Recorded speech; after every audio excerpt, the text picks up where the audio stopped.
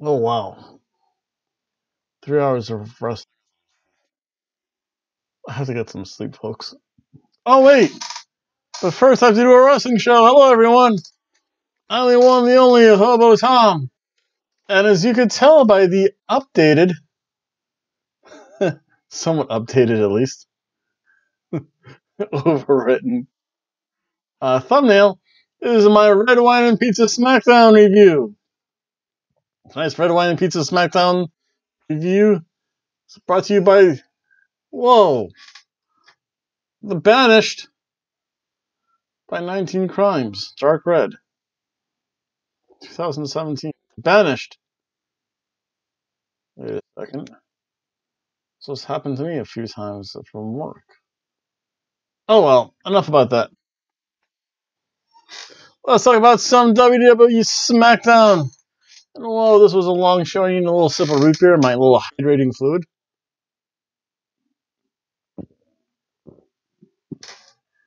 Ah, so good as some root beer.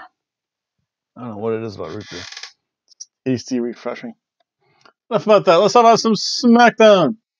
So SmackDown starts off Roman Reigns. Oh, pyro. Oh yes, and just wait for my both birthday celebration and actually I'm only 2 months away from my 2-year celebration here on YouTube. Woo, woo, woo. Yes, yes. There's going to be some fireworks. I think this 2-year celebration, I'm going to show you some insight into the Hobo Studios. Whoa. I have to tranquil a little bit, but that's okay. So it's SmackDown, so that's kind of a little preview. No one actually said anything on Discord today. I haven't got any recent likes. No, thank everyone for your likes. I don't see who likes. I just know that there's a thumbs up. Which is always good to see. Again, please like, share, comment, and subscribe. And if you do, you get a little special video dedication. For right now, with SmackDown, started off Roman Reigns, who gets all the pyro. Again, I already mentioned that. Then the Usos came out. Baron Corbin and his lackeys, Robert Roode and Dolph Ziggler came out. They kind of to a shoot on the reason why the Usos were suspended. DUI. Again, folks, you're going to have said adult beverages, such as 19 Crimes, The Banished. Just go to sleep. Don't drive. Oh, that's okay. I have to change that anyway tomorrow. Tomorrow's the first of the month. I have to change my calendar. We'll have to mark that. Yeah. No what I do. So for the most part, we have set up for the main event a loser eats dog food match. And Rube is like, what? I'm not eating dog food. Dog food! And that's a classic line from Caddyshack. Everyone should see Caddyshack at least once.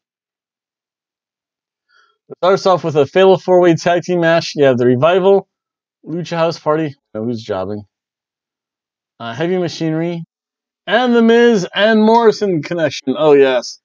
John Morrison, you're still so great. I don't know why you ever left. Well, I know why you left Lucha Underground, but that's a whole other issue. For the most part, it starts off with Dawson and Taki. Taki! Yeah! I'm Taki! To start, again, Taki shows off his Azilian's power. We should. Then there was a trade-off bear hug between Tucker Knight and Otis. Oh, yeah. I have to be careful. I do not want to break my camera. That would be very bad. Then Otis gets double teamed a lot. Again, he's the bigger guy. People realize, hey, we have to double team the big guy. Then Grand Metalik gets the blind tag. They're blind tags all over the place. They're just tagging whoever. Then Morrison. Oh, faces off with Grand Metalik. Oh, this is shades of Lucha Underground, where John Morrison is Johnny Mundo. Actually excelled. Wow. And then, let's see here. Dorado got semi-caught. Morrison, again, he does that spinning splash off the top, the ground. Whoa. That's definitely shades of Lucha Underground, folks. They just flip all over the place. Can Metal League trying to toss into the mass of humanity. That was pretty cool. Again, always fun to see lucha moves.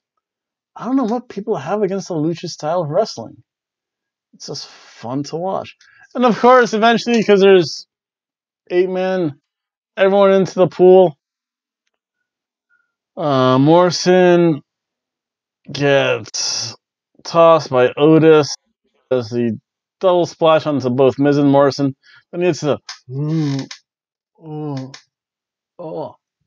double caterpillar. Both of Miz and Morrison. Miz tries a crossbody. I don't think I've ever seen Miz do a crossbody. If he has, it's been a long time. But he was caught by Otis, Grand Metalik, and Lince Dorado. They do stereo splashes. Oh, so fun. It's a lucha style. Morrison, I think, overshot the top rope. Managed to catch himself for a second rope spear. It's pretty good. Dorado did the triple moonsault. So good. So smooth.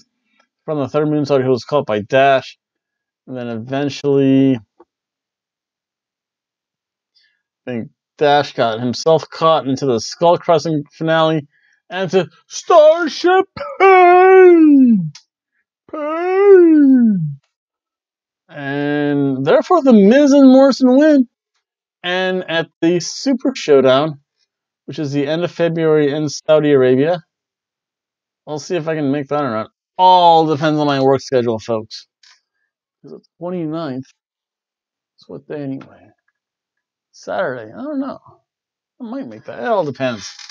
I think they're going to have me work a whole bunch of weekends because I have to take a whole bunch of weekends off for my other job. So we'll see what happens there. But I'll tell you what, Miz and Morrison went over. This is a surf and turf quality match.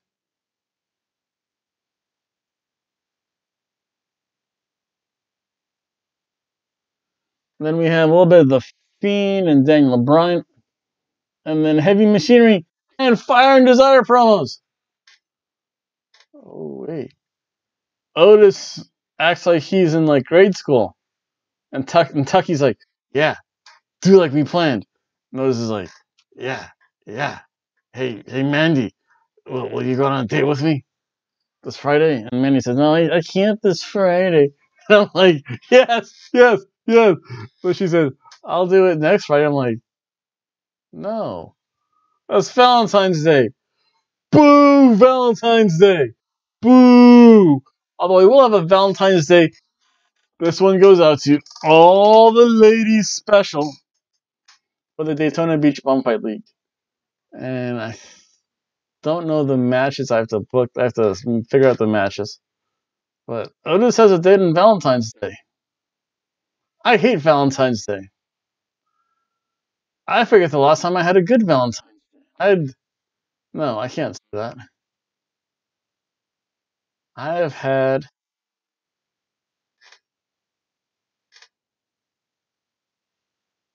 one good Valentine's Day in all the years I've been on this earth.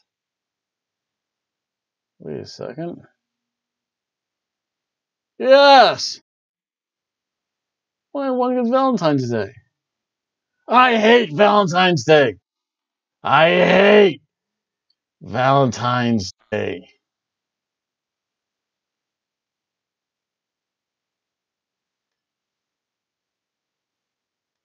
And a little emphasis there.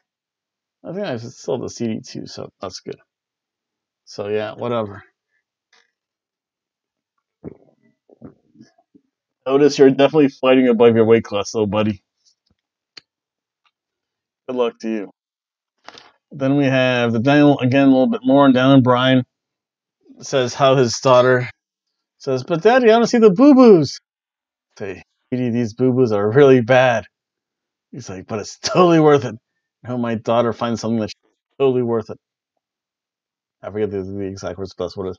It was Nikki Cross and Alexa Bliss taking on Fire and Desire. Oh yeah, I forgot that Circle won this match. It was a pretty fun match. Nikki Cross and Alexa Bliss Nikki Cross is amazing looking. Nikki Cross is married though. Depressing. She'll probably have a good Valentine's Day though. Maybe you'll have an interesting Valentine's Day. Sonya Deville, who knows what kind of Valentine's Day she has. And Alexa Bliss, hey Alexa, I'm single too. Fire and Desire jump Nikki and Alexa to start the match. Sonya then sends Alexa into the table. Oh, and then Mandy Rose, ooh, that knee. She knows how to use that knee, folks. And then, wow, you just listen to Nikki Cross. Nikki Cross has such a pair of lungs.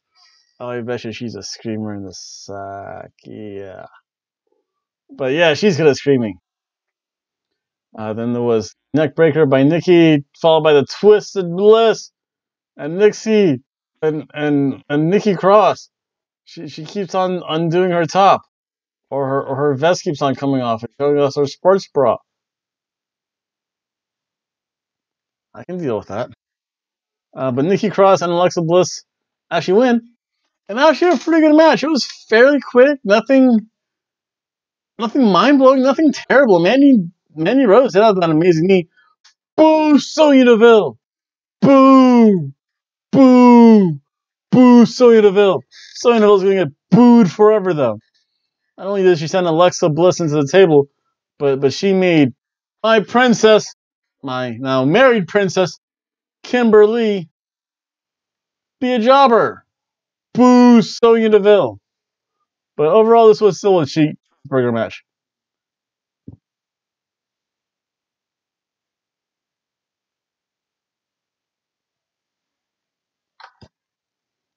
And then the next match showcased Braun Strowman taking on Shinsuke Nakamura. Shinsuke Nakamura is smart. He knows he has to get in there with quick kicks, quick blows for a while. However, Braun Strowman does get his hands on him.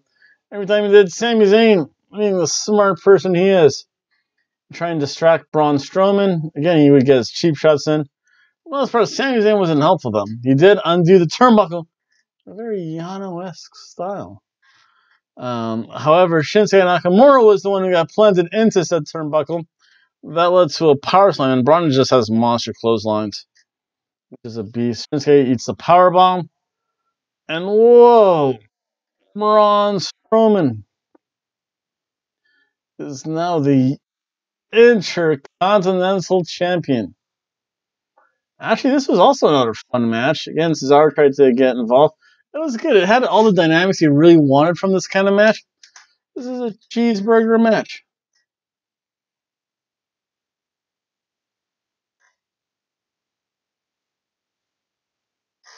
And we have Elias. And then he interrupted his Sami Zayn promo backstage. Sami's like, listen, I just want to talk. So every time Sami would talk, brum. Guitar would play, so he sent Cesaro out. Elias eventually just jumps Cesaro. There's no match. This is absolutely nothing for Cesaro. I normally don't rate segments, but this segment, folks, was a piece of toast.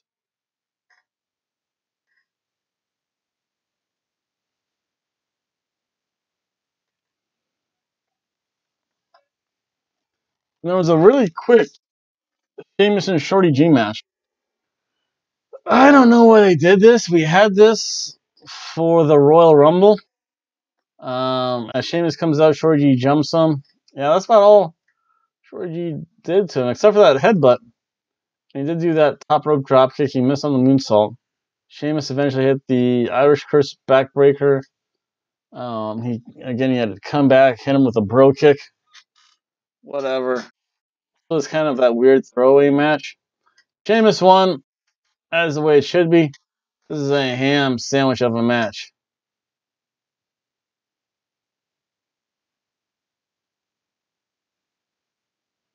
Then we have a Bayley promo. Wow. Bayley still looks like a Romulan villain, even in street clothes. Then Naomi's back. Yes. Yes. Yes. Yes. Naomi comes out. She has a TJC helmet. Oh, that was so amazing, though. It was like a helmet, like a Velcro helmet with like all kinds of LED dead mouth kind of lights and everything. That was utterly amazing because you're serious. Like, this is Naomi's music. Wait, Did Naomi put like glowing stuff in her hair? Wait, why is Naomi's hair changing? Wait, why is Naomi's face changing? Oh, that's awesome! They're using stuff. Awesome. So that was fun. Naomi would probably take on Bailey at WrestleMania because they won't be at Super Showdown. There'll probably be some kind of fatal 4-way or triple threat match at the March pay-per-view. But it doesn't matter. Naomi's going to face Bayley, I hope, at WrestleMania, so that should be pretty cool. I'm not going to it. I'm not paying $250 ticket plus $50 parking plus $100 worth of gasoline and taking a day off from work. If I can get a free ticket, I am. If I can't get a free ticket, yeah, I'm not. Yeah, because the train doesn't go all the way over there. Only from Orlando. And by the time it ends at midnight. Ooh, that's touch and go. And then we had the main event, which lasted, I think, all of like 15 minutes. It was weird. They're doing like weird main events where it's really short.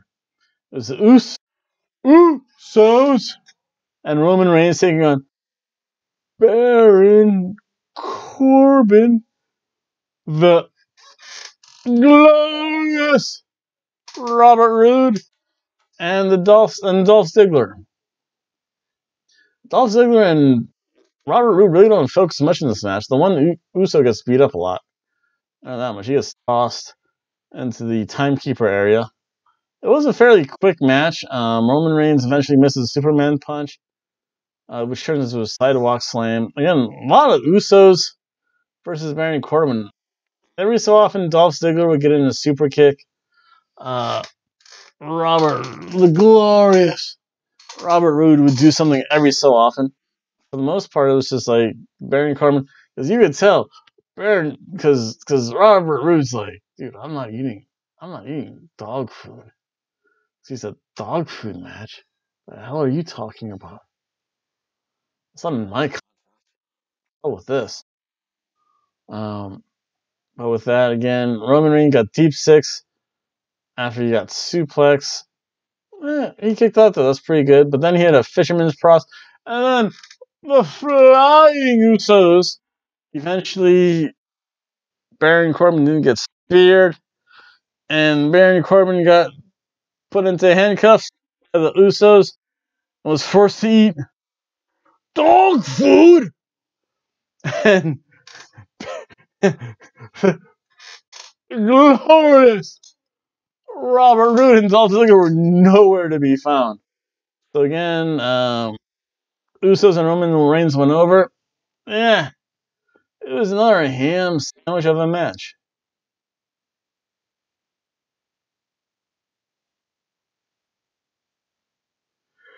Baron Corbin ate dog food so much, but dog food got dumped on him. Yeah, whatever. It was an okay SmackDown. SmackDown started off really great and then just fizzled off at the end. I'll say this is a meh ham sandwich for SmackDown.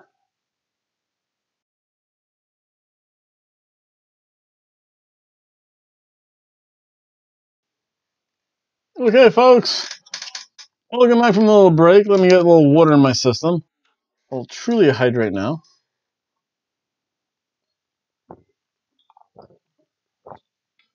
Good stuff. Good for you. And let's talk about some 205 Live. Yeah. 205 Live is definitely not what it used to be. I'm filling out my little calendar book. Okay. I did that. I did that. I did that. Got that day off. I did that. I did that. Time for a new month. But I'm more worried But I have to wake up early tomorrow too, so I have to get this done over with.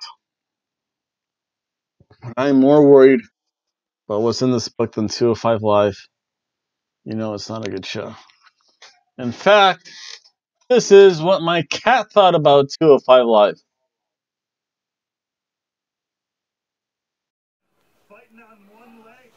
Cheesepa, wrestling's on. What do you think about 205 Live? They're just like staring at me. What do you think of 205 Live, Cheesepa?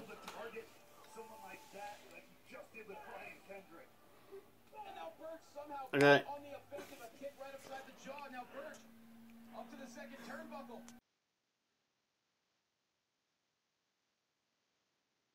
Oh, wow, 205 Live was meh. Starts off with Joaquin Wild.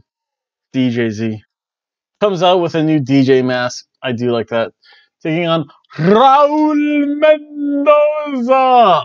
Oh wow, this could have been an amazing match. Actually, it was pretty good. This was probably the best match of them all. The last match was just it was this Joaquin Wilder versus Wild versus Raul Mendoza. It was a very technical match. Raul Mendoza has had better matches in NXT. I wonder if he's missed it all in NXT. They do a little back and forth of traded pins. This is pretty cool. Raul, when he wants to make it quick, he can go quick. Joaquin, he just wants to go fast. Air raid thing, I can't even do it. And then they do that terrible transmission, the kata hajime. Oh my god, Taz has to be saying, I'm so happy I'm in AEW, the way they are butchering Transmission. The Transmission was one of the most feared submissions at one time. It was supposedly banned from judo, but everyone uses it, and they're just like, yeah, it's like, no, it's terrible. You're supposed to be locked in, and you're choking the person up, and the guy's like can't breathe, and it's a blood choke. So, but I don't know. They do a fake transmission. Just makes me sad.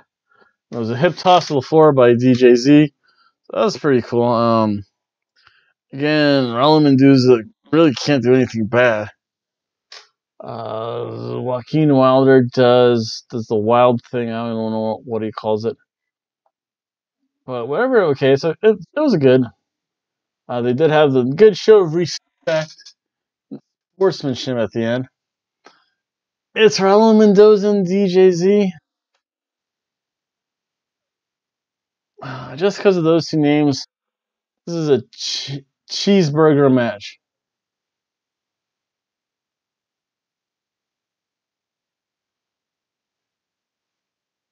Normally, I would say it's a hamburger match. It's above a ham sandwich. Not quite a cheeseburger, like a cheeseburger without the cheese. That's okay. Danny Burch, number 2 of 1-2. Taking on the Brian Kendrick. I'm the man with the plan. Yeah. So with this, again, Ari Daivari up there. Kendrick's again. That's kind of very basic heel tactics. Again, the heel delaying tactics goes out to the outside a lot. Really slows down the pace, which should be a really fast-paced match. Daivari's here for the distraction. Danny Burch eventually sends Kendrick into the barricade. I am the barricade. I am the barricade. I am the walrus. Look at you. Does Burch again does the hip toss into the table too, or Brian Kendrick. Well, that can't go over well. Again, Danny Burch gets his offense in. Eventually Kendrick does the step over toe hold. I'm gonna upgrade this. Only because I do like old fashioned wrestling moves like the step over toe hold. Rarely seen now. Danny Burch did hit a missile dropkick from the top rope. Davari just,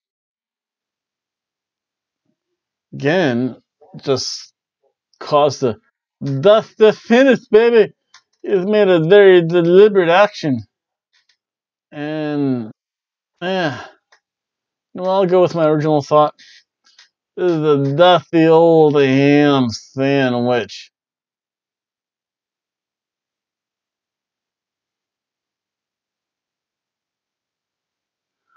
When they double team poor Danny Burch, but then Oni Lorcan comes in. Oni, Oni, Oni, Oni. He looks so much better in street clothes. Oh my god, does Oni Lorcan have skinny legs? But at least street clothes fills it out a little bit better. And so now you have 1-2 back. 1-2. Oni Burch. So that's pretty cool. Then the main event, and this could have been so amazing, but it wasn't. It was blah. Angel Garza taking on Tyler Breeze. This is kind of, it almost harkens back to the days of the model Rick Martel, where he's like, oh, okay, you can hit me anywhere. I forget who it was against. I think it was against some other pretty boy wrestler, whoever the pretty boy face wrestler was. But they had like a gentleman's agreement. Our faces are too pretty to hit, so we're not gonna punch each other in the face. And again, Angel Garza is just funny. He's saying that he's prettier than Prince Pretty Tyler Breeze. They're both pretty slick though.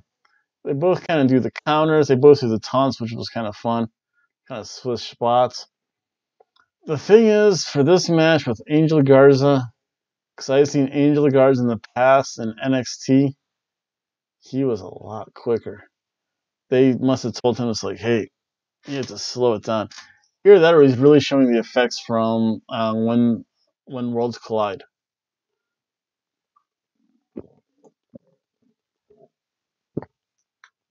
Kind of hard to figure out which one's which. Eventually, he does rip off something Los Pantalones after Liz. It's like, what do you call ripping off your pants in Spanish? It's like something Los Pantalones, right? Might get me fired though. You never know. I'll phrase it in a way where it'll be funny though, and she'll just laugh and say, "You're crazy." I'll feed her some eggnog cheesecake, and everything will be good. I do have to use up my eggnog. I have to make eggnog chocolate chip cookies, and I think just for her, just to appease one of my underbosses, I'll make a eggnog cheesecake and just say, "Here, happy." Ooh, I can do that for Mardi Gras. I'd be revered as such a great and amazing human being that day. But it's Mardi Gras though. You have to have booze on Mardi Gras. Who doesn't have booze on Mardi Gras? Oh, silly Christians don't. But it's because they're not Catholic like me. Catholics like me party. So I get grumpy for 40 days. That's a whole other issue though. Then there was Angel Garza delivering the knee in the tree when Tyler Breeze was in the Sea of Woe. It was a reverse slingshot suplex, which is pretty fun. The wing clipper. Angel Garza won. Man, it was a ham sandwich match.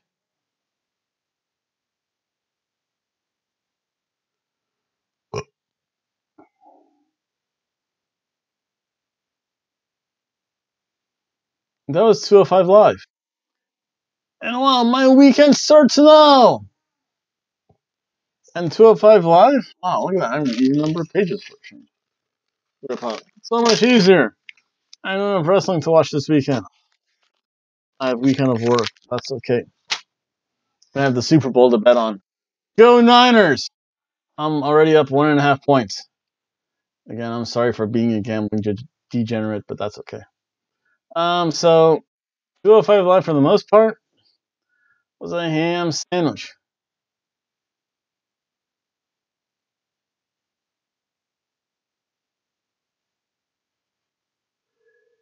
I don't know. We'll see what happens if I keep on wanting to review 5 Live for if I'm just tired and want to go to sleep from work after SmackDown. And we'll see. And you never know what the future holds, folks. Other than that, I'm the one, the only, I am Hobo Tom. Hopefully one day over here, in said empty chair, see your girlfriend. Other than that, everyone have a good week.